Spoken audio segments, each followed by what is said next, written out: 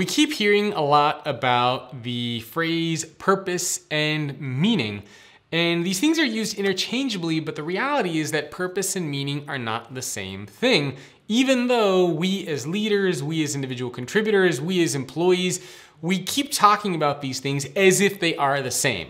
But the truth is, they're very different. Now, you need both of these things and they're related to each other, but they are not the same.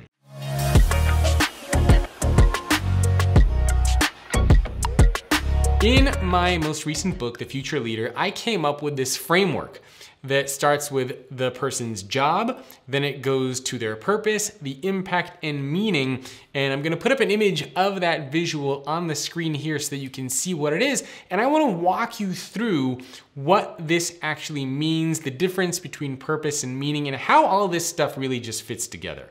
So the first thing that you can see is that we start off with our job.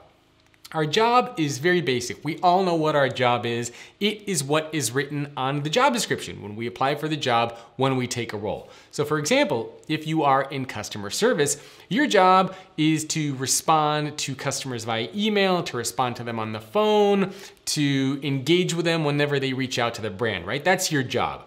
Next, we have the purpose piece. The purpose piece goes one level deeper. So if you are in customer service, what is the purpose of your job? Why are you doing what you're doing? Why are you talking to customers? Well, your purpose is to resolve their issues. Your purpose is to make sure that they walk away from the interaction with you feeling more engaged and more energized about the brand, that they want to become loyal customers or brand ambassadors, that you make their day better, right? That is the purpose of what it is that you're doing. Next, we have one level farther from that, which is the impact. The impact is really asking the question is, are you actually doing what your purpose says you should do?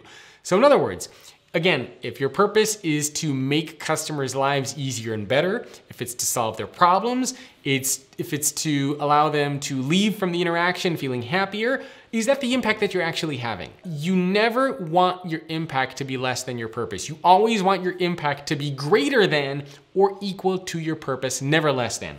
So for example, what happens if you have people who are engaging and interacting with you as a customer service agent and you're actually not solving their problems? You're frustrating the customers, you're making them angry, you're making them never want to interact with the brand ever again.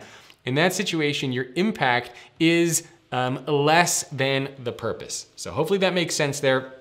The last piece of this puzzle is meaning. Meaning is what you personally get from doing the work that you are doing. Again, if you are in customer service, you might get meaning from building relationships with people. You might get meaning from helping other people. You might get meaning from that human interaction and that dialogue.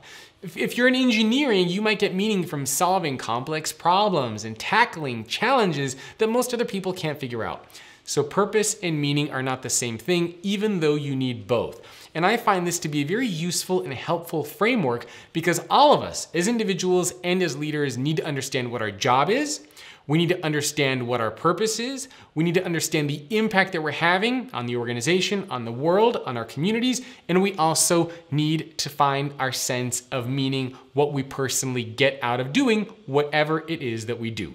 So hopefully after watching this video, you can take a few minutes, sit down and see if you can write down what your job is, your impact, your purpose, and your meaning. Hey everyone, it's Jacob here. Thanks for watching. I wanted to let you know about a brand new resource that I just created called the Quick Guide to Improving Employee Experience, which you can download at employeeexperienceguide.com. That's employeeexperienceguide.com. And in this PDF, you're gonna learn exactly what employee experience is, why it's important, and you're gonna get some action items, some things that you can start doing right away inside of your organization. Employee experience is the #1 business trend for organizations around the world when it comes to attracting and retaining top talent. But what exactly is it? Where do we begin? What do we do? I'm gonna talk about all of that and a lot more. Again, you can grab the PDF at employeeexperienceguide.com. That's employeeexperienceguide.com. I'll see you next time. Test, test, test, test. Hello, hello, hello. Okay, we're recording.